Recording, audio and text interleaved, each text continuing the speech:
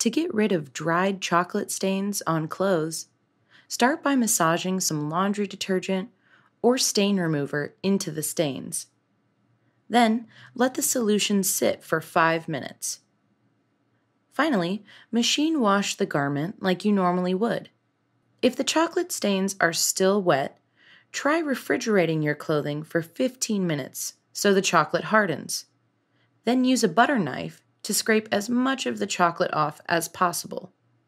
Alternatively, if you're trying to get rid of chocolate stains on upholstery, first apply some detergent and cold water to the stains.